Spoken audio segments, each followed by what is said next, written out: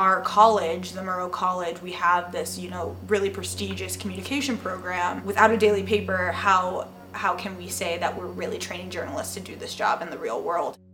This paper is a huge part of establishing great future journalists. So my name's Gabriella Ramos. I am the outreach coordinator currently, but I also work as the Mint editor. I'm from Chicago. I moved here because I wanted to go to a college with a daily newspaper and work at that daily newspaper. It was a big draw to come to Washington State from, across the country, knowing that there was this program here. We have a long-standing tradition of being a pretty well-recognized paper. Essentially, what happened is that we just ran out of money. And we used to have this huge reserve fund that we kept pulling out of. And at the end of this semester, we were going to have completely drained our reserves. The reason why we were able to even sustain ourselves through this semester is because we already made a lot of internal cuts. Basically, what was going to happen was we were going to drop 1 day of production. So that means that we would have gone to 4 days a week. No one would have gotten paid for Friday. It would have been cutting back student wages by 20%.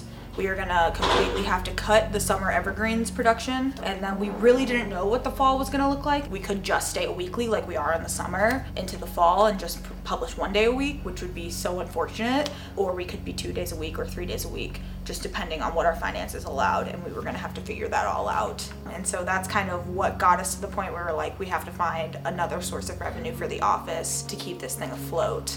And so we decided to ask all of the students for a $5 fee per semester. So, we went through the whole process of drafting up the referendum, and it was unanimously voted onto the ballot by ASWCU, and then we presented it to GPSA. And it wasn't unanimously voted onto the ballot, but it was voted onto the ballot. So we kind of sat in a room and brainstormed ideas for how we were gonna go about raising awareness. Madison and I designed the buttons.